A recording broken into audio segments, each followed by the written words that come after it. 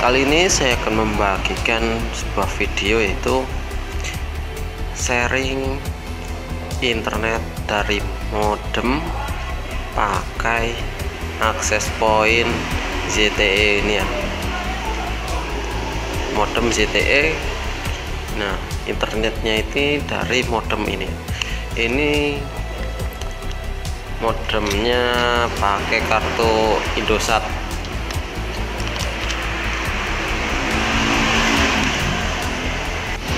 Ya, ini ZTE sudah ada USB ya, port USB. Jadi nanti dari modem ini ke USB, nah, langsung nyebarinnya pakai Wifi. Nah, kita langsung aja hidupin. Nah, belum nih.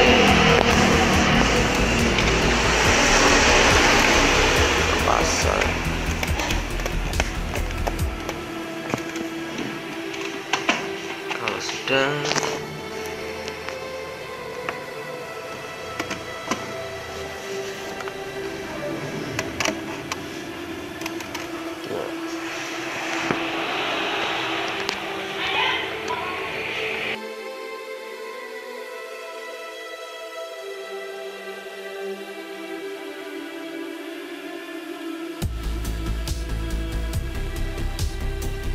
tandanya sudah masuk USB-nya ya.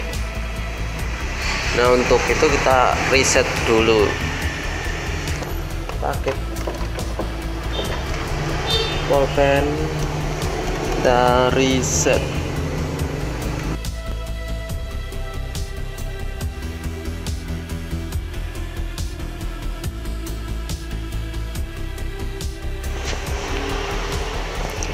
Ini setelah di reset, jadi sebelum konfigurasi harus di reset dulu ya.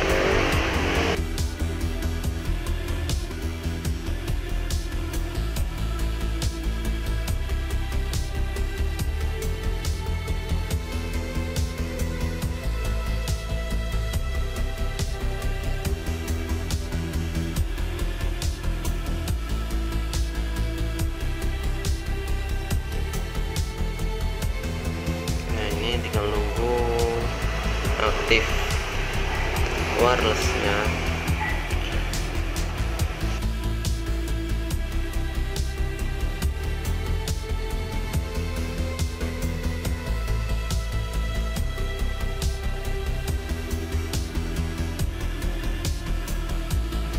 Nah, nanti untuk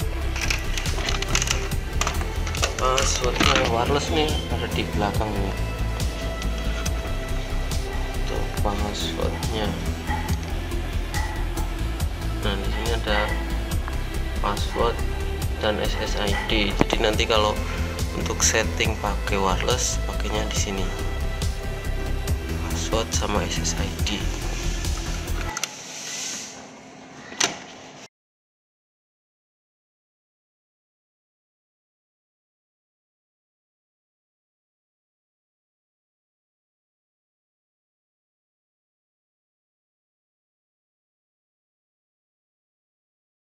You always want what you can have, and what you have you can.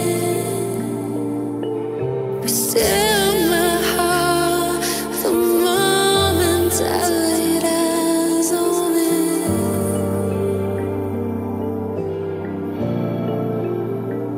Well, how do you